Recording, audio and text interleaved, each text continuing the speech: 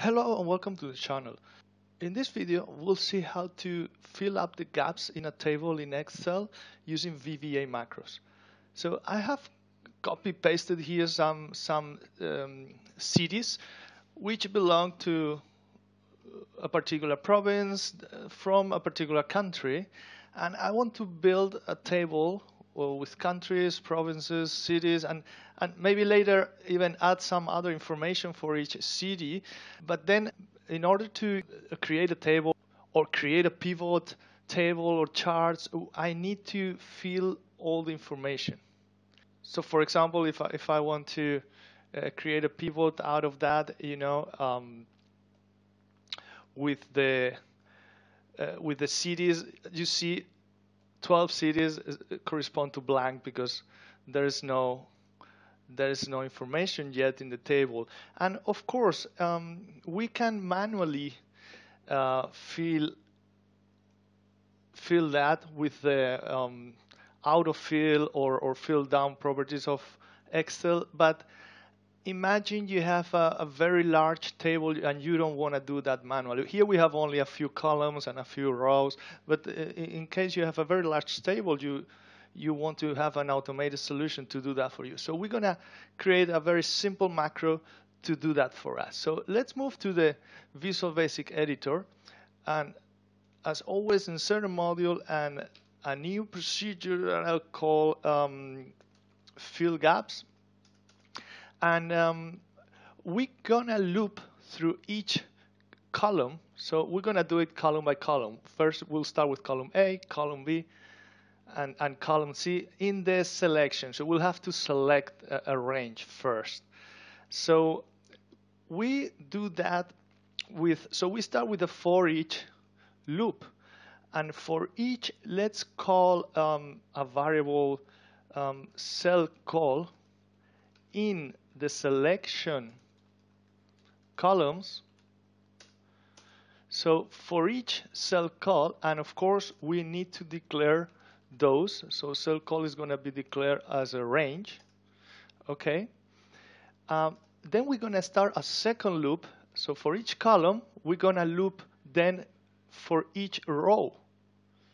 So inside this for each loop, I'm gonna add a new for each, and in this case I'm gonna call the variable selection row. So because we're gonna loop by row in the selection rows, and then here we're gonna have a condition. We're gonna check if the cell is empty or not.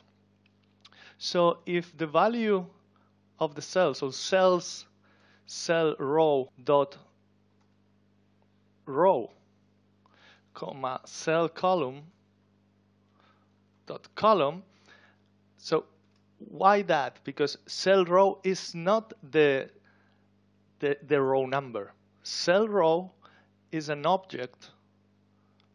Actually, is a cells object, a single cell within the rows. So to get the number of the row, we use the row property. So cell row dot row, and the same for cell call dot column.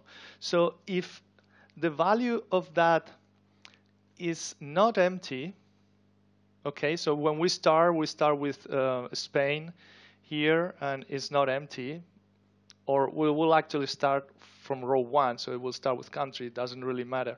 It will go to the row 2, it's not empty.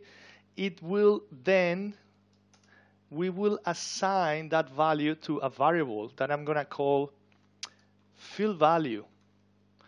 And that will be cells, cell row dot row, cell call dot column dot value. So that, if it's not empty, we save that into a variable, which is fill value. And let me declare those. So we didn't declare cell row, that's a range, but now fill value is a string, okay? It's a string variable, it's text. We're gonna store the text. So here, if it's not empty, then we're gonna store that value in fill value, okay? But then else, if it's empty, So when we move to the next row and it's empty, what we want to do, we want to use the value above. So we want to put in cells, cell row dot row, cell called dot column. The value here now is going to be the field value.